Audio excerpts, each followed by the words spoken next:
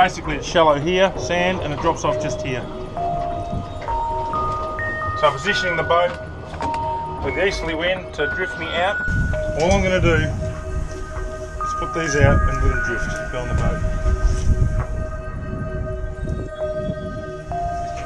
So one out there, keep it high in the water column and keep the rod high. Keep it nice and high up like that. Make sure the lens is nice and clean.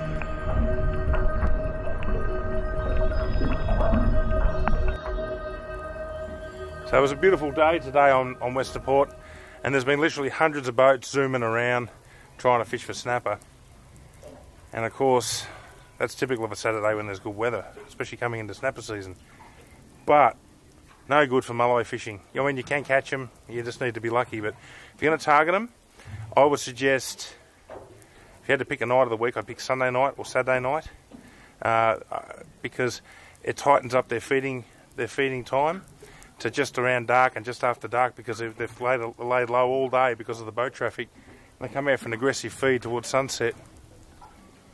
And that's exactly what's happened today. There was just heaps of cars in the car park. There was heaps of boats trying to get in when I launched at 3:30. And now there's virtually no boats here. I haven't even seen a boat since I've been out. And that's just how I like it. So now, hopefully, just get one of these rods to go on and get a squid and we're out of here. Go get this job done. It's been a long time.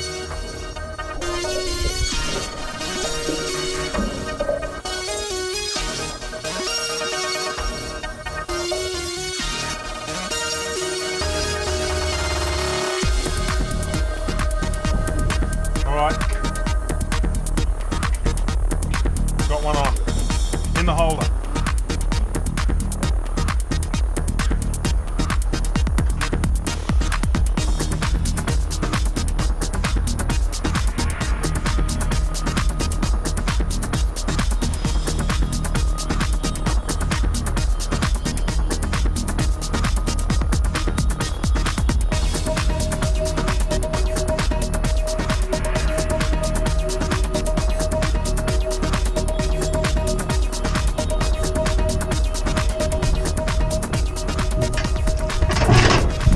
First thing I do is I get that straight back out before I even worry about the other squid.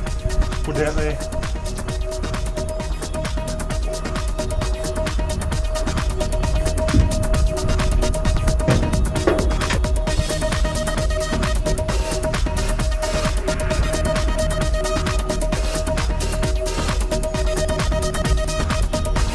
Right, now we're going to again have a look over this corner.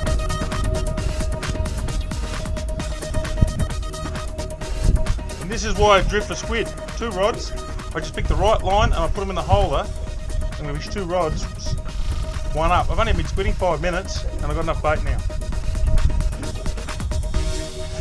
Whoa!